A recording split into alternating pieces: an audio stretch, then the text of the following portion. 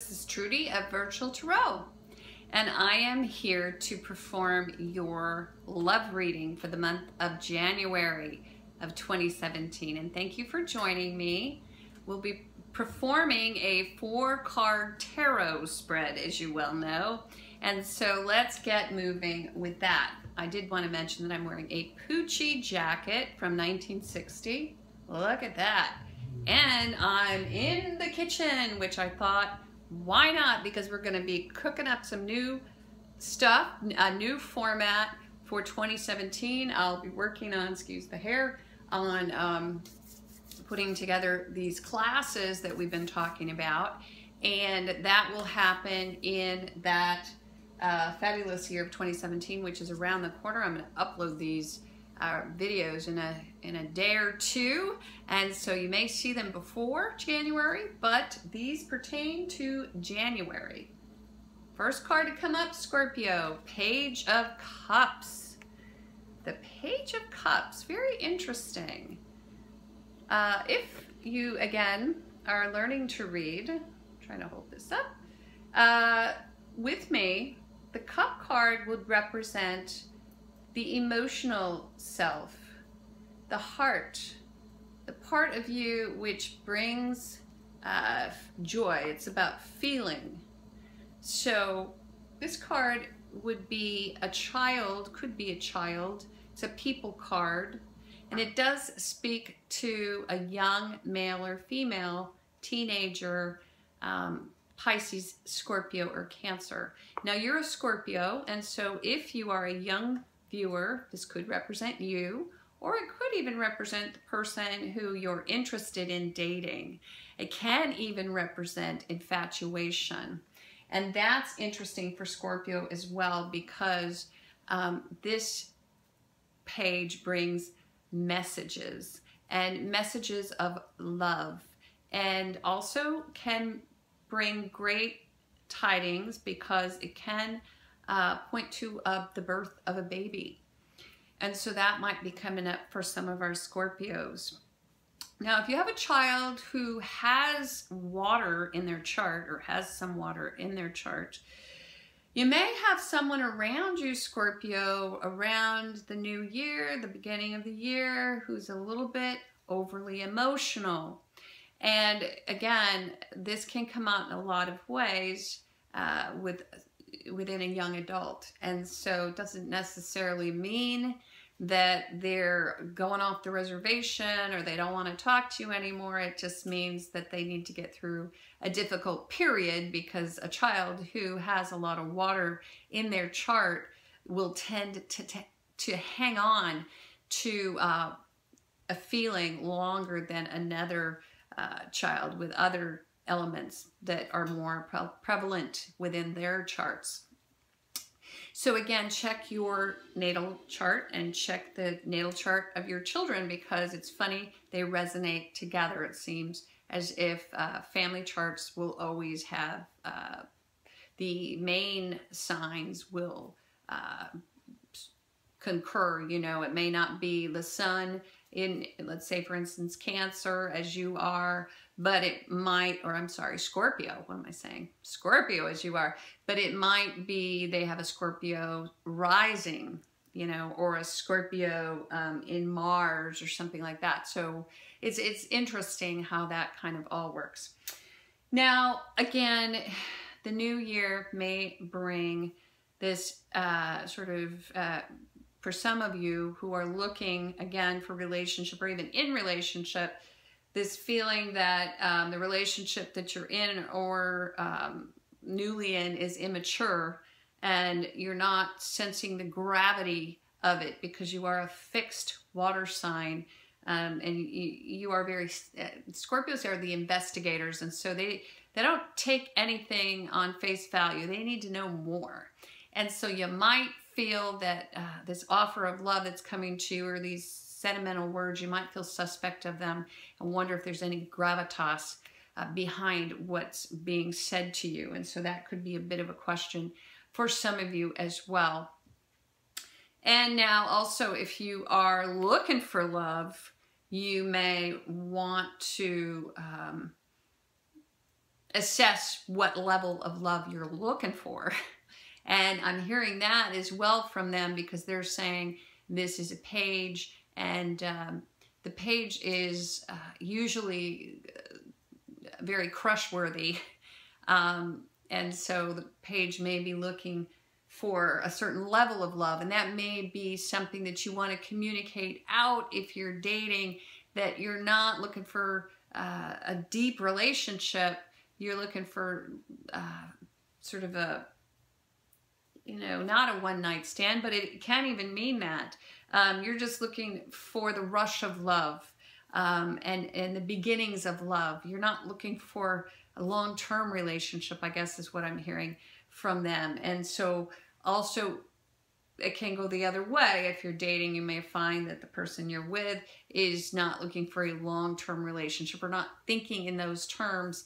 And so that kind of colors the beginning of the month. Now, if you're in a full-time committed relationship, this just can simply mean that you're not feeling as if they're meeting you, your expectation level, and that this deep sort of outpouring that you're really looking for is being met with sort of a more immature sort of mindset. It's not, you may even accept that mindset for now.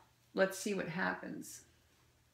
The next card to come up for you is Strength, and that's in the challenge position. Again, Leo did get this card.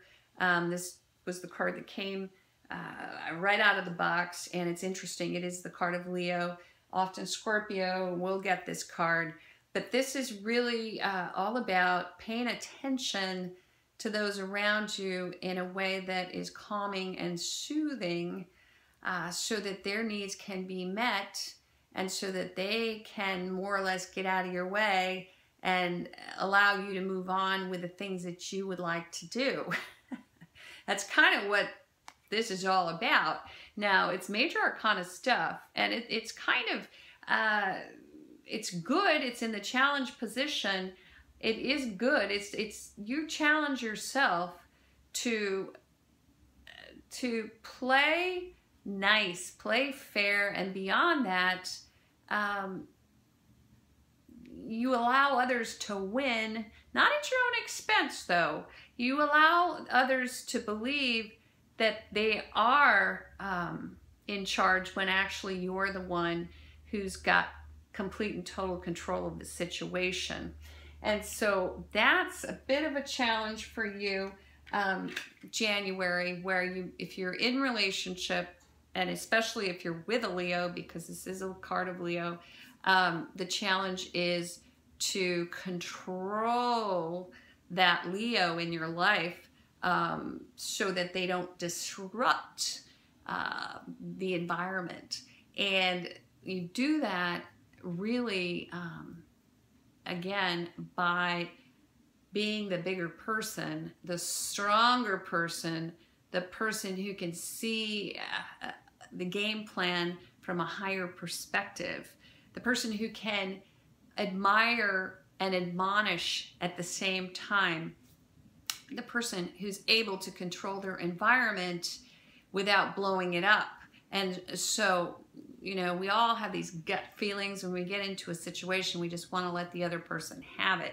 Well, this is you controlling that desire to just let them have it. Now, you may find that there has been a time where you did just let them have it, and you may feel the urge to give into that again. And so if you're feeling like you're overly demonstrative in the beginning of January, just be aware that this card can easily be turned around. Again, you're going to deal with this Leo or this roaring lion with honey, with hugs, and understanding a lot better than getting into a brawl with them. And so Spirit's warning you to hear, there's no weakness in being able to control oneself. That is considered strength here.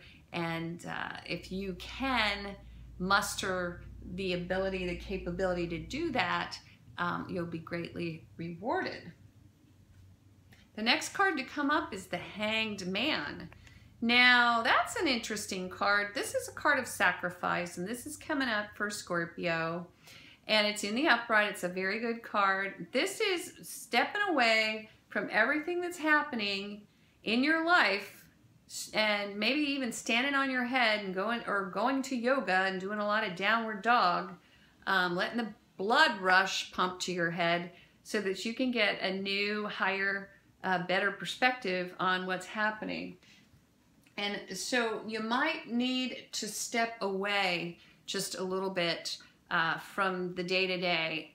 And that means that possibly for some of our Scorpios, you may need to step away from the neediness, I guess is what I'm hearing, of those who you want to help, you want to support, you want to grab them and make everything all better, but you might have to step away and let them handle some things on their own.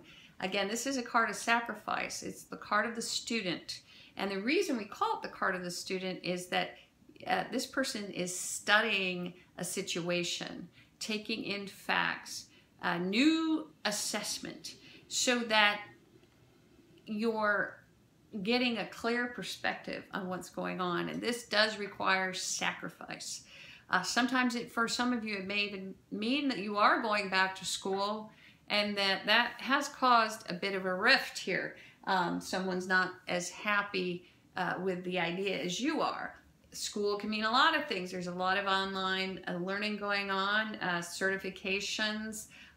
There's stuff at work that we need to learn day in, day out. If you're a stay-at-home parent person, if you don't go out of the home to work, you may find that you have something that you've been wanting to learn for a very long time, and you're going to take that time out.